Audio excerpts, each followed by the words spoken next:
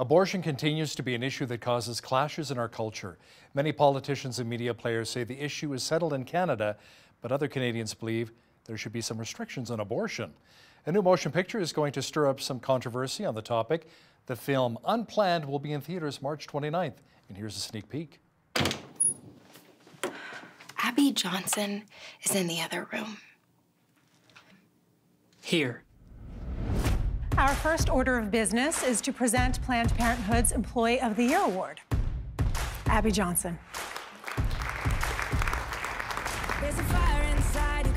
This is Abby. She's our newest volunteer escort. Abby, this is Cheryl's Alessandro.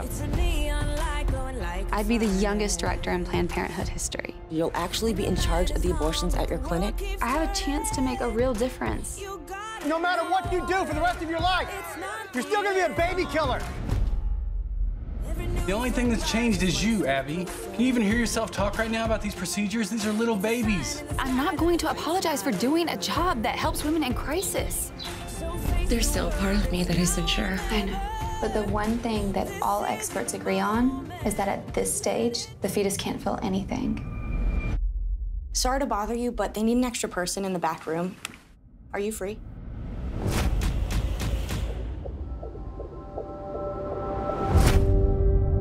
I saw it, and it was like it was twisting and fighting for its life. We commend the souls of these hundreds of children. And Lord, we pray to end abortion. I really appreciate what you've done for us. I'll not forget it. 22,000 abortions. How do I even comprehend that? Rough day at the office? You can say that. What are you doing? It's your dad and me. You were our baby from the moment of conception. We are paying you to be a perfect instrument of corporate policy. We are an abortion provider. I can't be a part of this anymore. Everything that they told us is a lie. Don't underestimate the repercussions of this. You gotta be careful. Rhonda, please, don't do this! Rhonda! Let me tell you what's gonna happen if you walk through that door.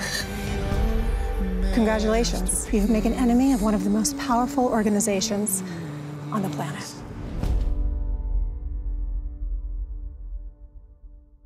Joining me now is Robia Scott, who's one of the stars in the movie. She also happens to be a minister and joins me now from Orange County, California. Welcome to Bridge City News. Hi, Hal. Thanks for having me. Robia, can you first of all briefly share a little bit of your personal story? Now, you were in the entertainment business for years, and then along the way you made a few changes and you actually became a Christian. Tell our viewers a bit about that journey. Well, as a teenager, I started dancing and I became a professional and working as a teen. And then I wound up getting hired by Prince to be the pearl half of the Diamonds and Pearls from his hit album in the 90s. Don't know if you remember that one. And then I did some TV after that, some acting on shows like Buffy the Vampire Slayer. And it was during my time on Buffy that I became a Christian. And very quickly just sensed that my 20 years in the entertainment industry was coming to an end and that God was transitioning me into ministry. So I walked away from my career, jumped into serving God, jumped into ministry, and that's what I've been doing for the last 15 years. I travel, I speak at churches and conferences. I wrote a book called Counterfeit Comforts, and I really have had no intention of going back to Hollywood, but God had another plan. And it just through a random set of circumstances, I was introduced to the writer-directors of this film, Unplanned. They told me about the movie. I was intrigued. They invited me to audition, and then they cast me in one of the starring roles. Well, let's kind of look over the movie exactly. It's based on the real-life story of Abby Johnson. Tell me more about it. Abby Johnson was a young gal recruited from her college campus by Planned Parenthood. They were there with the booth, touting what they like to share, that they're about women's empowerment and health, education, all of that. And Abby was a Christian from a pro-life family, but she was drawn into the idea that she would be helping women. So she went to intern. I actually play the head of Planned Parenthood. I play her boss in the movie and the face of the organization. She started interning and then very quickly rose up the ranks until she herself was clinic director. And in the 8 years that she was there, she oversaw about 22,000 abortions. until one day she was actually taken into the procedure room. She got a look at what she was doing, and she realized that she was not dealing with a bunch of cells. She saw in the ultrasound a perfectly formed baby resisting and fighting from being, not to be graphic, but sucked out of the womb. And at that point, God just opened her eyes, and she left Planned Parenthood and is now a pro-life activist. So this story is based on her book. This is a true story. Now, you played the role of the clinic director of Planned Parenthood. What was that like? Did you learn anything about the mindset of people who see things maybe a little differently on the pro-choice side of things? Well, absolutely. I knew a little bit about Planned Parenthood, but obviously when I got this role, I really delved into what the corporation is all about. And I learned a lot that I think this movie is going to reveal and lift the veil, that Planned Parenthood is not a place where you can actually go and plan your parenthood. If you're pregnant and you want prenatal care, you want to consider, having help becoming a parent, you can't do that at Planned Parenthood. If you go there and you really want to know all your choices, if I'm going to be a parent, if I'm going to adopt, you can't do that at Planned Parenthood. They specifically don't even let you see your ultrasound because they know when you do, a mother bonds with her baby when she sees the ultrasound. So they purposefully don't do that because they're not really there to give you choices. They're there to give you one choice and to steer you toward abortion. So this was just eye-opening for me, and I think will be for many people when they see that the motive behind the company is about building the company and making a lot of money. Now, is it true that the movie does show an inside look of what actually happens behind the scenes inside of an abortion clinic? It does. It really puts it all up there on screen. It's not gratuitous, but it is clear. So regardless of what side you stand on, I know for the pro-life side, people that have seen it, they just feel like they knew they were pro-life, but they didn't know why necessarily, or they didn't have the same fire and passion after they saw the movie. And then for pro-choicers as well, I think that for those who really believe in the right to choose, it would be good for them to see what it is that they're actually choosing and look at it with their eyes and make a more educated decision. Some might argue that the film is trying to judge people who have abortions. Now, you've watched the entire film now since it's been edited, put together. Does it actually do that? I've seen the film numerous times, and no, it doesn't do that at all. This film is not preachy, it's not Christian-y, judgmental. It's not that in any way. It's actually the opposite. It shows the pro-life side in a positive and negative light. It shows the pro-choice side in a positive and negative light. And the end result is really a message of hope, of redemption. It is not to bring shame or condemnation at all, not even a little bit, none. I mean, it should do the opposite, which is really, if anyone had been through that experience, hopefully this will help them to release any shame or guilt they might still be carrying from that experience. Abby Johnson even won an Employee of the Year award from Planned Parenthood. What was it that really changed her mind about abortion? Well, it was a specific moment. She had always been on the administration side.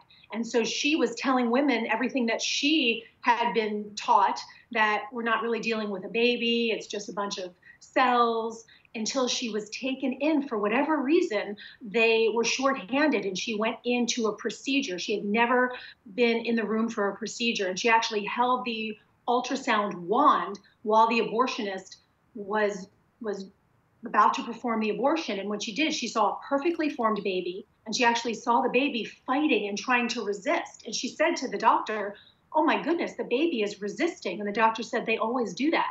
That's why I use the ultrasound, so I can see what I'm doing." And then she sat there and watched, again, not to be graphic, but she watched the baby piece by piece being pulled out of the womb, and then the womb is empty. And it's just such a, I mean, it's so impactful when you see it, that you really can't be the same. No matter who goes into the theater, what you believe when you go in, when you leave, you will be changed, because it's just, it's an extraordinary story. Robia, it's not uncommon to see news stories vilifying pro-lifers praying outside of abortion clinics. Do you think they can really make a difference? Well, what I love about this film is it shows both sides of the pro-life outside the clinic. It shows those who are the extremists, who aren't necessarily dealing in love, that are yelling mean things. And then it shows the people that are operating in a very compassionate, loving, Christ-like nature. And that's another aspect that I appreciate about the film. It really shows the whole side of the picture. But what makes Abby have that real turnaround wasn't obviously people screaming at her as she's going to work. It was the relationship she developed with 40 Days for Life, those that did the prayer vigil, those that were there just in love and compassion. And it did make a difference. A statistic actually in the movie is that when people are praying outside of a Planned Parenthood clinic, they often have a 75% no-show rate. So what do you say to a viewer who might be watching this program right now and say, you know what, I have the right to choose, it's my body. What do you say to that person? Oh my goodness, that's a deep question. You know, I believe that, I don't believe personally that we have the right to kill a child, whether it's, you know, a minute old, 6 months old, 9 months old, or even after birth, which is where our country in America here has made some choices that you can now, in the state of New York, kill a baby all the way up to birth for any reason at all. And then the Senate just voted that you could actually even terminate a baby after birth, which how we got there, I absolutely don't understand. Again, I think when people see this movie, even those who believe in a right to choose, when they see what it is they're actually choosing, I believe it will be eye-opening, and it will give it'll give the viewer some things to think about and some things to talk about. Ashley Bratcher plays the part of Abby Johnson in the movie. Now, understand that when she let her mother know that she was going to be in the film, her mom revealed a deeply personal story. Are you able to share that? This is an incredible story. Ashley was on set starting to film. She had just been there a few days and it was all last minute. They were right about to start filming the movie and they had not even cast her yet. So once they did, she had to get there and she was going full speed ahead. She hadn't even told her mother that she was doing the movie, and she called her mom and wanted to share the story, and she wanted to be very sensitive with her mom because her mom had told her that prior to having Ashley, she had had an abortion. So Ashley shared with her mom that she was working on this movie. She didn't want her mom to feel condemned. She didn't want her to feel shamed. As she told her the story of Abby Johnson and the role she was playing, her mother broke down, hysterical weeping, and then confessed to Ashley that when she was pregnant with Ashley, she actually went again to have another abortion, and she was literally on the table, ready to go forward. And something just made her change her mind, and she got up and left.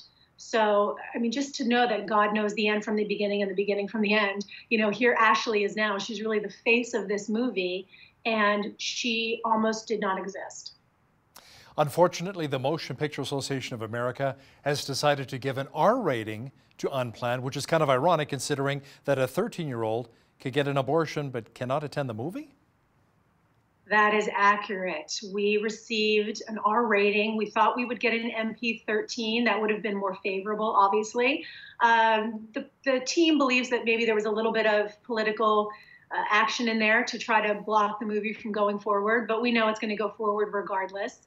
And an R rating usually stems from nudity, sexuality, foul language, and violence. And Unplanned has no nudity, it has no sexuality, it has no foul language. But the Motion Picture Association did say by seeing the abortion on screen, they deemed it violent, which was an admission in itself that, you know, they are actually saying abortion is a violent act.